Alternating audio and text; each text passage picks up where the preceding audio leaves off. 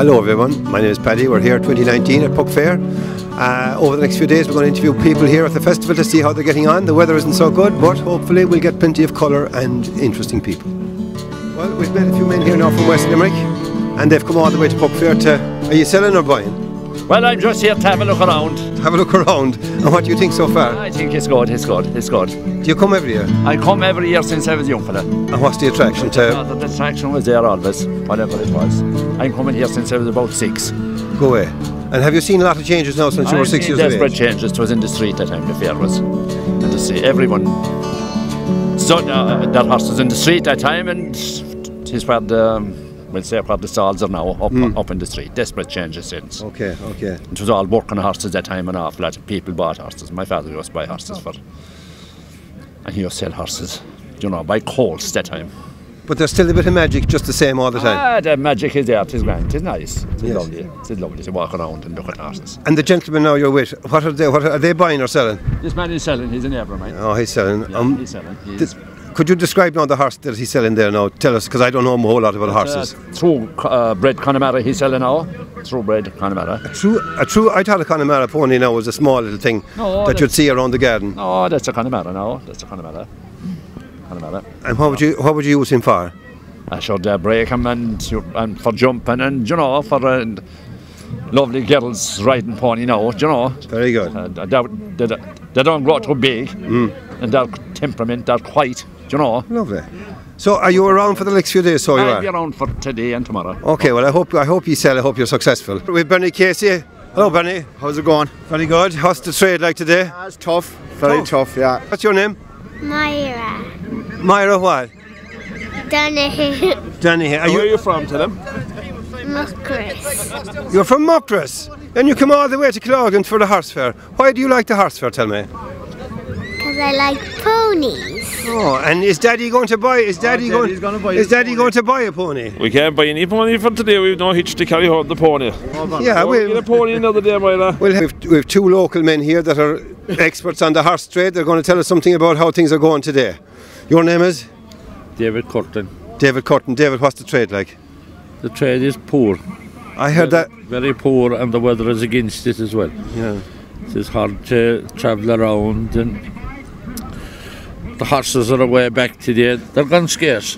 The good horses gone scarce. That's like good people. They get scarce too. Yeah. So tell me, are you buying or selling here today at the fair? Buying a few. Buying a few what? Yeah, riding cobs. Okay. Yeah. And the trade is what like? The trade is slack.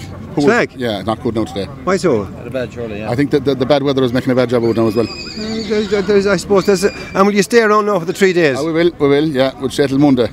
And what do you do when all the horses are sold? Well, we'd usually take a couple of pints. Okay, Yeah, okay.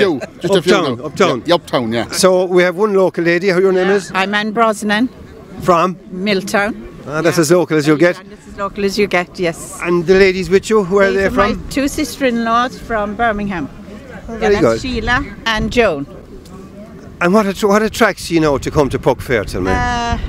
They're looking for maybe a likely fella.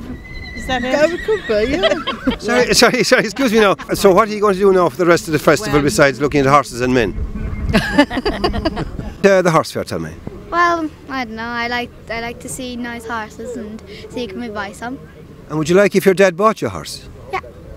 Yeah, what kind of a horse would he buy, you know?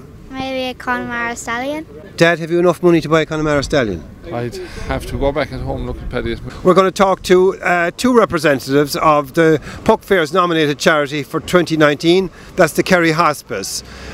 Kay Malone is going to just give us a few words here on the work they do and the response they're hoping to get. Kay.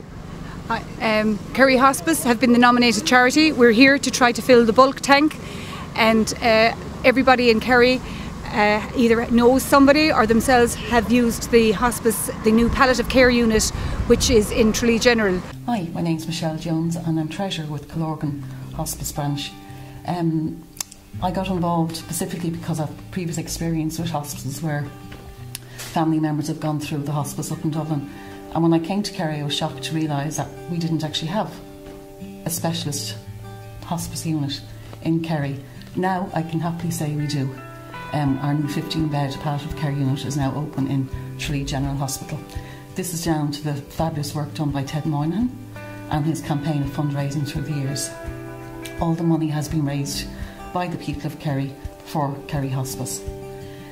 I think when you've gone through the hospice system and seen the care, attention and support that families and the patients are given, you really get a full appreciation of the work they do.